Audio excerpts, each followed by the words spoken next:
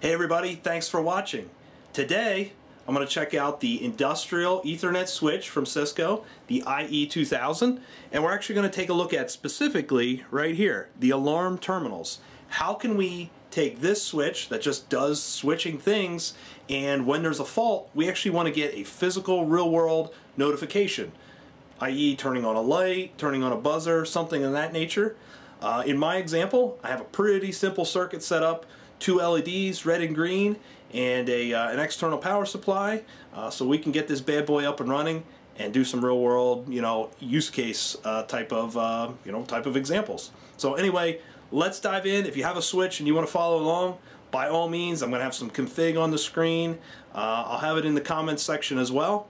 But hey, thanks for watching. Go ahead and plug that subscribe button if you're into this type of stuff, and we hope you enjoy it.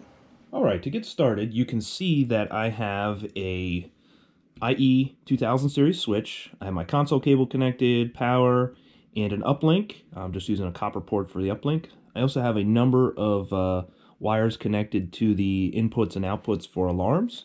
And I have a 9-volt battery powering the alarm light. Now this alarm light is set when the switch is off and we're using the alarm relays on the switch, the light is still going to be red. So what we're going to do, first of all, is come over to the switch. I'm going to go into configuration, config T mode. We want to actually set that to be green, basically meaning that the the system's up and running, the most basic setting. So if the switch is off, the light will actually revert to being lit red, and the green light will mean, hey, we're good, we're powered on, we're good to go. And this is the alarm relay mode energized command. So you can see there that now the LED is green. By the way, the wiring for this, I'm not going to go into it in depth here, but essentially the relays, the first sets of pins, there's an input, which is the red wire, the power, and there's a normally closed terminal and a normally open terminal. So normally closed is what drives the red LED.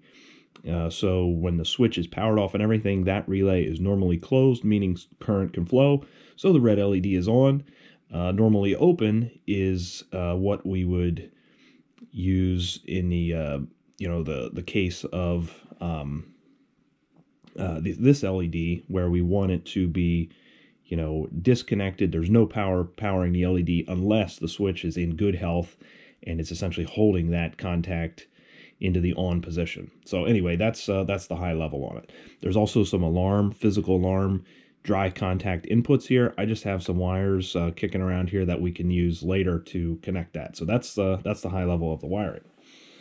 So jumping back to the CLI, one of the important things to do is to know if there's a loss of connectivity. So from a connectivity perspective, we have a connector here. If I disconnect that, you notice nothing changes. The LED is still green. Technically, I mean, we now have a problem, right? We don't want that to be the case. So what we'll do is we'll let all the logs scroll by there, and we'll come in and create an alarm profile. Now there is a default alarm profile, and if I do show run and look for section alarm profile, we'll see that alarm profile, right? So it's the default. Basically, it's only going to alarm if an interface is not operating, and this is like a failure state. The SFP has died or the port is bad, something to that effect. So we actually want to know a little bit more than that. So I'm going to create a new alarm profile, and alarm profile, and for lack of creativity, we'll call it test 1. If we come in here, we see the options. So we have a couple options here. We have alarm, and this will allow us to call out the specific alarms that we want. I'm going to pick actually all of them except for the FCS error. In this case, FCS error would be like a lot of garbage data coming across and things of that nature. Probably not a bad thing to have in place as well, but in this case, I'm just going to go for link fault. So this would be physical network issues, non-forwarding. Not forwarding, this would be, you know, the link is up, but there's no data passing. So in the case of, I don't know, maybe a spanning tree block, this would be, you know, an error. And not operating would be another. So this would be, again, that failure from an interface level. So now we have those set. We actually have to pick what type of notifications or actions we want to take. We can send SNMP notifications. We can send syslog notifications, or we can actually do a relay for major, you know, major issue alerting. So I actually want to do that, relay, major, and we'll type in those same options. Link fault, not forwarding, and not operating. Cool, so there we go. We have our profile configured. Let's exit back out of that. The next thing is to actually apply this alarm profile to a physical interface. So, as you can see, I have the FA1/1 interface is what's connected. So I'll open that up, interface FA1/1, and we can apply an alarm profile, and our alarm profile was test1. So now if we do show run int FA1/1, we can see that alarm profile is attached.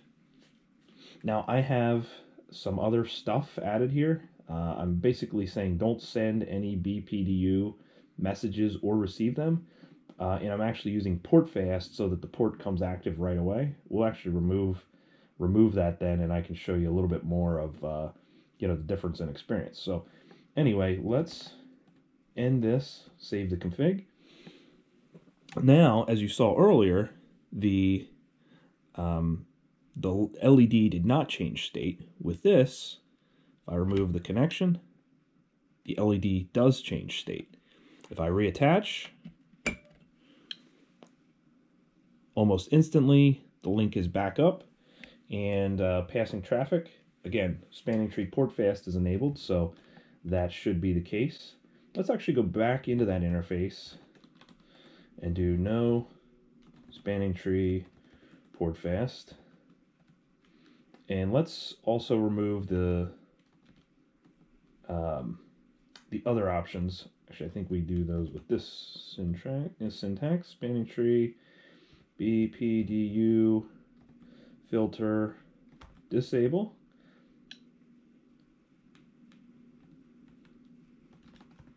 Spanning tree, and there I actually error disabled the port because it's receiving BPDUs. So spanning tree, BPDU guard disabled. We'll shut down the interface, and when it's administratively shut down, you will get a green. You will get a green because, you know, it's administratively shut down. We know what the process is. Let's do a no shutdown. It's going to go back into red. It's up. It's, you know, administratively enabled, but not permitted to pass traffic. Goes green again, and the you know, detects that, hey, we're not actually forwarding because of spanning tree.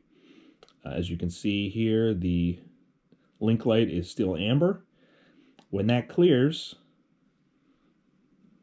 and we know that spanning tree is permitting to forward, it will go green again, and the process will complete. So there we go, all green all around. Let's do a show facility alarm, and let's do status. Show facility alarm. There's no status error messages currently. If we remove this link again, and do that same command, we see that it is in fact this interface. Severity is major. It's a link fault, and we get a time stamp with it as well. Probably should have NTP running here for a little bit more accurate timing. But anyway, that is the basics of using a physical alarm for links.